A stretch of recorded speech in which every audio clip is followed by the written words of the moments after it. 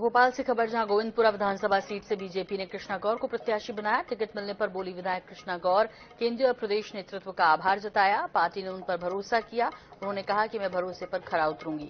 Party हमेशा वंशवाद की विरोधी रही है, लेकिन कार्यकर्ताओं की योग्यता के आधार पर पार्टी अवसर देती है। गोविंदपुरा सीट से एक बार फिर कृष्णा गौर को प्रत्याशी बीजेपी ने बनाया है। देख सकते हैं बड़ी संख्या में कृष्णा गौर के बंगले जो है समर्थक उनके पहुंचे, उनका स्वागत और वंदन अभिनंदन कर रहे हैं। लगातार बात करना चाहेंगे।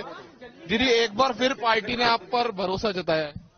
बहुत धन्यवाद करना चाहूंगी अपनी पार्टी, हमारे केंद्रीय और प्रदेश नेतृत्व के प्रति, मेरे मुख्यमंत्री जी के प्रति, जिन्होंने एक बार पुनः मुझ पर भरोसा जताते हुए गोविंदपुरा में प्रत्याशी के रूप में चुनावी मैदान में उतारा है।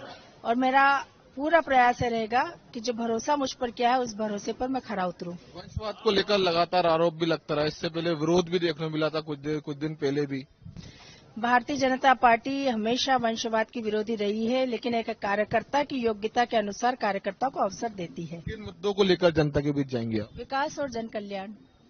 कृष्णा गौर जी बता रही थी कि विकास और जन कल्याण के मुद्दों को लेकर जनता के बीच जाऊंगी। कैमरामैन श्रीकांत के साथ सनी मालविया, आईएनएच न्यूज भोपाल।